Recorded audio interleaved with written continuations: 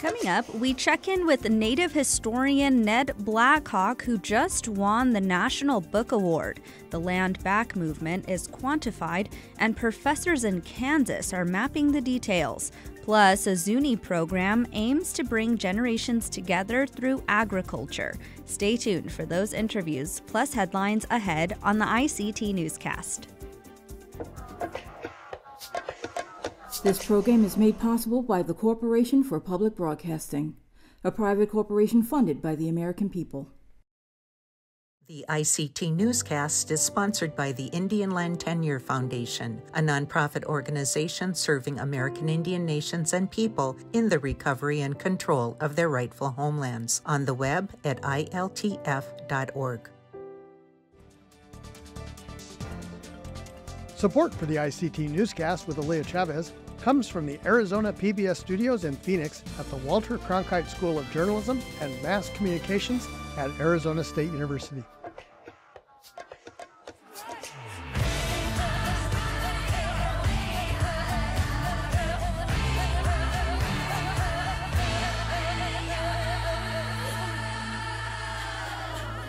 Amirawa Hopa, thank you for joining us. I am Aaliyah Chavez.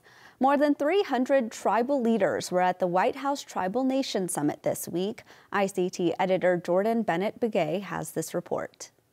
What's really interesting is right away, the first panel was about climate change and climate resiliency. And I spoke with a couple tribal leaders, one from Bishop Paiute, who talked about how water is affecting their community. And also I spoke with another tribal leader who is up from Alaska, and their community is 8 miles above the Arctic Circle. And both of them, outlay how climate change is affecting their communities and how they're going to use their time here at the summit to bring their issues to the forefront. We have a lot of water right issues and I think land issues. And so just to kind of put our name on the map and make sure that people know who we are, where we're from, because we're very secluded in our area. So just representing, really.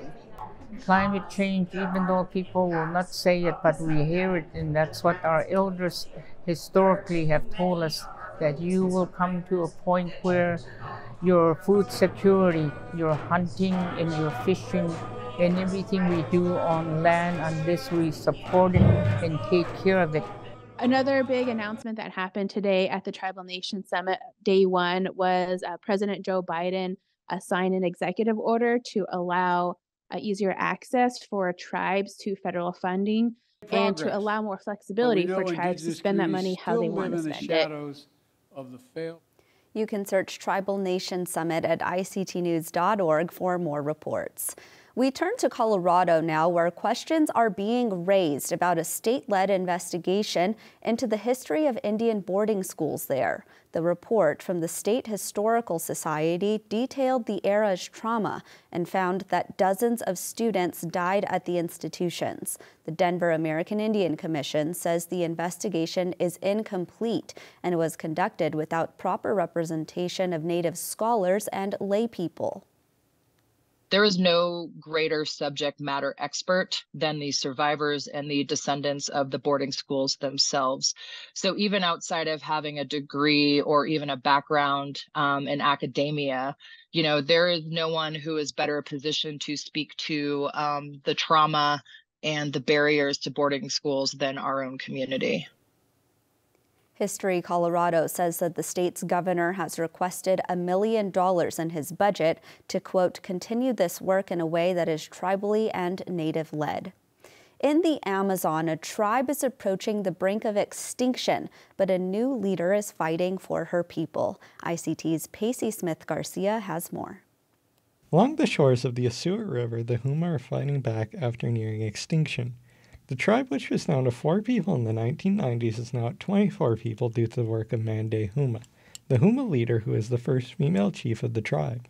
Mande and her father helped lead the return to their traditional land, which is nearly the size of Las Vegas, following their removal to a nearby village. The land also holds cultural and personal significance to the Huma. When we are within our territory, it's as if we can breathe more freely. Our territory gives us strength. That's what our territory means to us. Despite the return, they still have to fight to retain their land, Mande explained. Because we were few, people didn't recognize us, didn't respect us. There had never been a woman leader before, and then people came to tell me, you shouldn't have assumed it because you're a woman. Along with fighting to preserve their culture, they are trying to ensure the rainforests and rivers that surround them survive, with the area being a hotspot for poaching, illegal deforesting, and ranching. When we pass by a newly deforested area, we feel sad because trees have been cut down. Trees' lives are the same as people's lives. Cutting them is like killing people. The water shouldn't dry up so much like this. It's much hotter. It wasn't like this before. Our concern is, why is this happening? Because of deforestation. The tribe is now taking defensive measures to ensure their land and forests are safe. Mande's nephews use boats to patrol the river, and they use drones to look out for poachers, loggers, and fishermen. Paisu Smith-Garcia, ICT News. And those are the headlines for the ICT Newscast.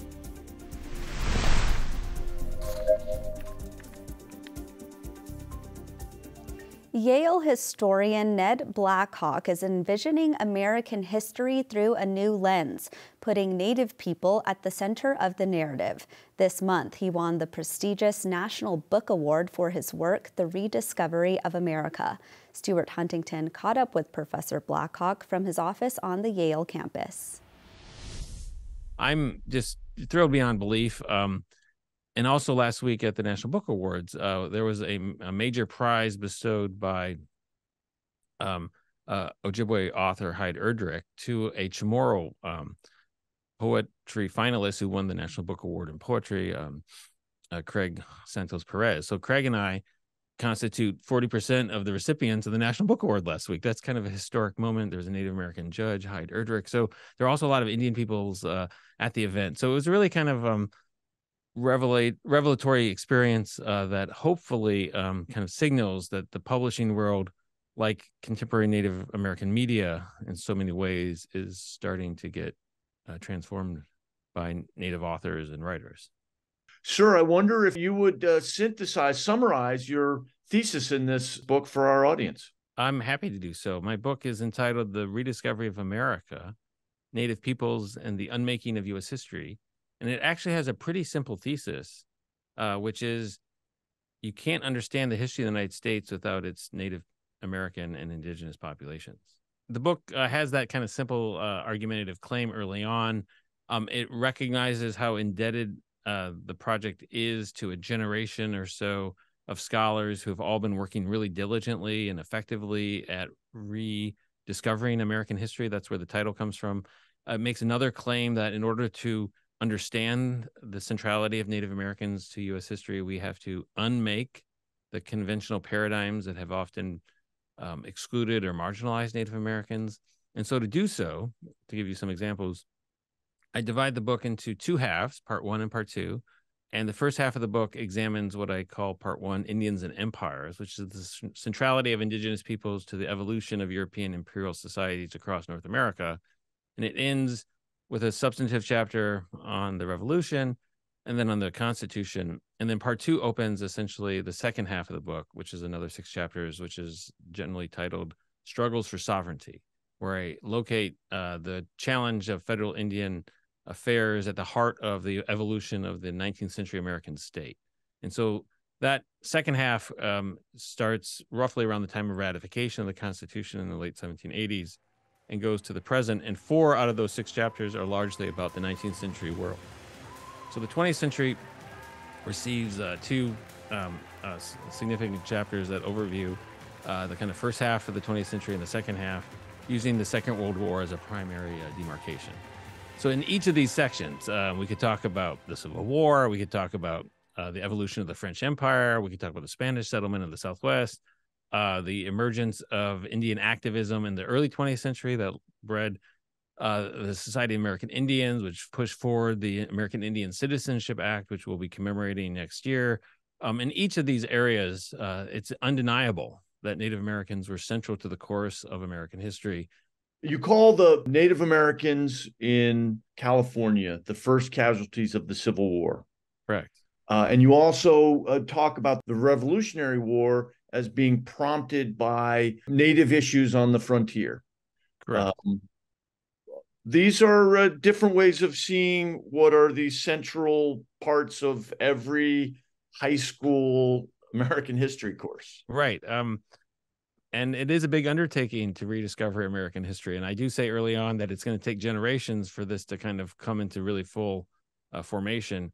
And the claims about the Civil War are a little less kind of there's a little less causation there than in the Revolution. And so I just observe, based on the scholarship of other people, that the federal government starts funding California's state militias after the South secedes in 1860 and early 1861. So before the Battle of Bull Run, before really the major battles of the Civil War are unfolding, California state militias, which had previously been receiving state funding for their atrocities essentially against Native Americans or campaigns against them, now receive federal funds. And so why can't we think of these campaigns as part of the Civil War, since federal funding was at the heart of those initiatives? So that's just kind of one example, but it doesn't have the kind of causation. I'm not saying the Civil War started in California, although the incorporation of the West was the central feature of the causation of the war more broadly, as many would know. But I am saying in the Revolution chapter that the articulation of anti-Indigenous ideologies and ideas, which make it into the Declaration of Independence, the last grievance of the Declaration of Independence is against the King of England for inciting merciless Indian savages to attack our frontier inhabitants. And those terms, merciless Indian savages or frontier inhabitants, come from not Virginia, at least not Eastern Virginia, not the gentry classes that Jefferson and Washington were from, or Madison and Monroe as well. They're not coming from Boston, where Sam Adams and other kind of merchant leaders are operating busy seaport economies. Those are frontier concerns, and they're coming from the interior. And I spend a lot of time in that chapter kind of arguing that from the aftermath of the 7 Years' War, which ends in 1763, to roughly the late 1760s, a very distinctive anti-Indigenous ideology has formed that is animating settler grievances against not just the Crown, but Native Americans. And there are massacres and battles and other kind of forms of frontier rebellions, essentially. And I call them settler militias that are erupting across Pennsylvania and other backcountry regions throughout that fateful decade. But those have not been seen as central causes of the Revolution. And so the subtitle of my chapter on the Revolution is called The Indigenous Origins of the American Revolution. Sir, that's fascinating. Thank you very much for your time today. It's been really a pleasure. Thank you for inviting me to Indian Country today. A community steeped in agriculture for generations is being acknowledged for its work. The Zuni Youth Enrichment Project has been awarded a Culture of Health Prize. ICT's Dalton Walker spoke with board member Joe Claunch, and Shirley Snavy has this interview. Something that's really neat about Zuni, or something that's really important about Zuni, is that every song, every prayer, every ceremony really includes agriculture at its core. And it includes bringing the moisture that's going to be needed in order to support the agriculture for the benefit of the community. Because we're able to reach the kids in school and then also support that work that's happening at home, it becomes more of a holistic approach to teaching about nutrition, to teaching about relationship to land, to teach about practicing, one's culture and what that looks like, even in 2023. The pandemic changed us. For the Pueblo of Zuni, it brought back the tradition of gardening. We always struggled with our community garden program. Like, we just didn't, unless we were busing kids to our gardens, people were not participating. And then we were seeing gardens everywhere throughout the community during COVID. And we started to reflect as a program. And if you look back at old photos of Zuni, it's an agricultural based community. If you look back at the old photos, the the farming that was done by families adjacent to the river, connected to the river that comes through Zuni. That river has dried. It's been dammed upstream. And so you don't see those gardens in the same way that you did, like in those historical photos. But still, it was a family activity. What we were forced to do because of the pandemic was meet families where they were at. And in doing so, we were able to tie back into the traditional way that farming was done in Zuni. The Zunis have their own specific method for gardening that is unique to them, to their community. It's called traditional waffle gardening. So if you look at the plots, they resemble a waffle. That was a way to keep the moisture in and help support the plant. And corn is really big and traditional crop that families were planting, squash and pumpkins and carrots and cilantro. So it was a good mix of the traditional foods that had always been grown there, and then also, some more recent crops. What we were hearing from parents is, my kid really wants to plant a garden this year, so we're going to plant a garden. And the youth were really the source and where the momentum came from to plant. And once things got rolling, it became like just a really important family activity, something that people were able to do while they were at home. We were also really interested in how many different members of families were involved in the process of planting per family, and it was on average four members of the family. And so that's, the children, that's the parents, sometimes that's a grandma or grandpa. And that was really encouraging to see, just intergenerational relationships that were taking hold as a result of being able to come together to grow food. This has been a core part of how we do our food sovereignty programming now. So every year we are distributing garden kits, and we're distributing rain harvest kits. And the really neat thing is we're in the schools serving the youth directly, helping with their school gardens. And so they're getting that education at school. And then we're providing these resources for families. So many of these kids are able to go home and continue what they learned at school at home with their families. And within their families, they're able to take that to a whole deeper level.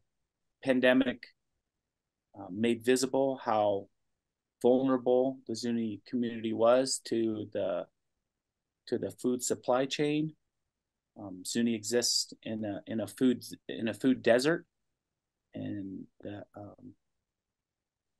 I guess the irony is, just a few generations ago, Zuni was a self-sustaining, agricultural based community, and that knowledge still exists. And what we're trying to do is work with local cultural bearers, local farmers, to ensure that those traditions continue to be brought forward. All across the country, we hear news of tribal nations getting land back. Whether an outright purchase or a donation, the movement is gaining traction. A project at the University of Kansas is putting it on a map. An idea of MacArthur Fellow Sarah Deer, a fellow professor helped her create a website to quantify land back. Shirley Snavy and Stuart Huntington have this interview. Let's take a look. The origins of it are probably 10 to 12 years ago. I had found a story about a Pennsylvania farmer who discovered that he was on stolen Delaware land and decided on his own accord to find a way to return that land to the Delaware tribe. The Delaware tribe's now in Oklahoma, so Pennsylvania has been a long time ago. And I was just touched by the story, that when we talk about land back, it's not a metaphor, it's actual land back. And as a private landowner, I found it very interesting that he would do that. And so I wondered if there were other private landowners that had some interest in donating or returning, I should say, the land to its rightful owners. And I came up with a list over time. Then I met Ward at the University of Kansas, shared the list with him, and he made a map. In terms of the map, it's a collection of publicly available news links that started with the list that Sarah shared, and then I researched to find news stories that were already in circulation about instances of return of land, and used an ArcGIS web-based software that's publicly available to create the map and to provide links to the news stories and also to the tribe or nation or group page of the folks who had received the land. Yeah, we're still just now getting the word out. Okay. And we hope that, with some publicity, that we can get some feedback from private landowners who have donated land or tribal nations themselves. And again, it's just trying to help people think about land back as a literal return of stolen land. And so we anticipate this to be a dynamic project that will be ongoing and regularly updated with new information that we come into, that we learn about.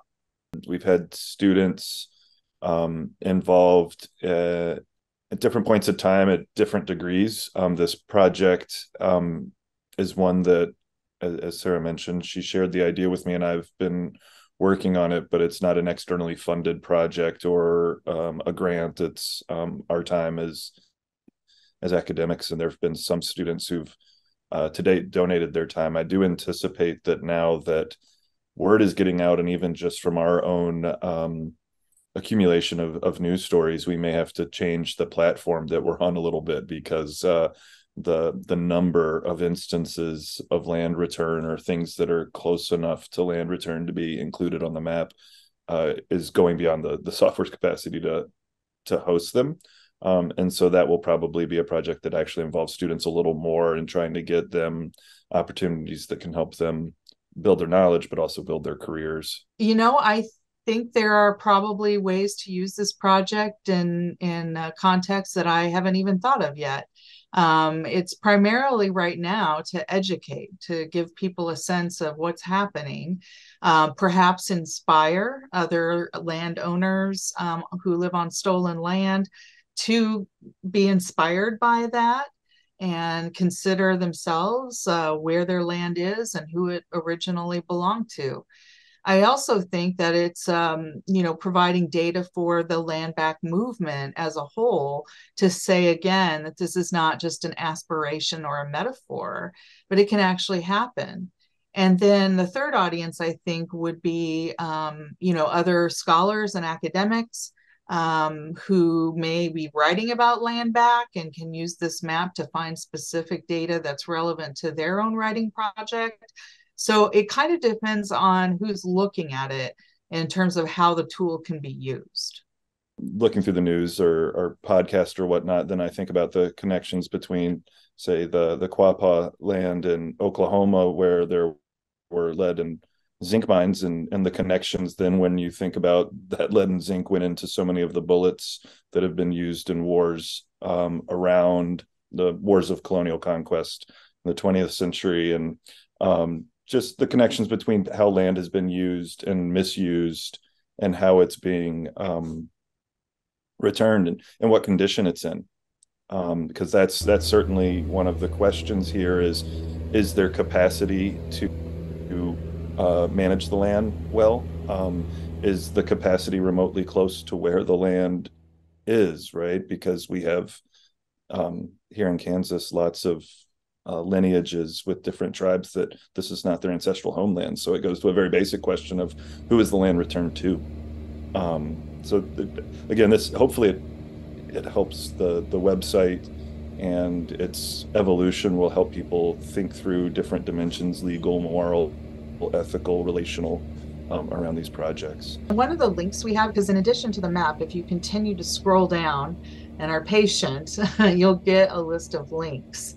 And some of those links inform the user as to the legal implications of the transfer of land and the complexity of the return because of questions of taxes and inheritance and trust land and all of those things, which we already know are super complicated in Indian country without land back.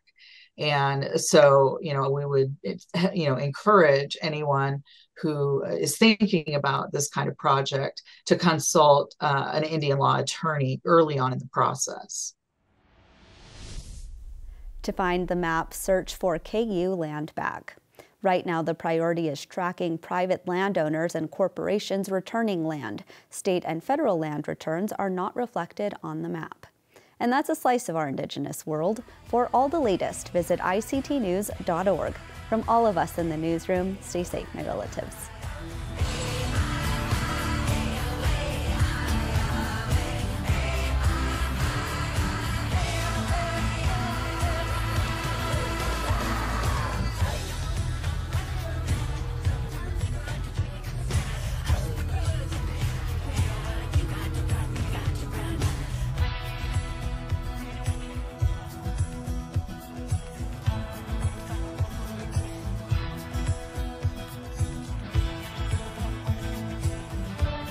This program is made possible by the Corporation for Public Broadcasting, a private corporation funded by the American people.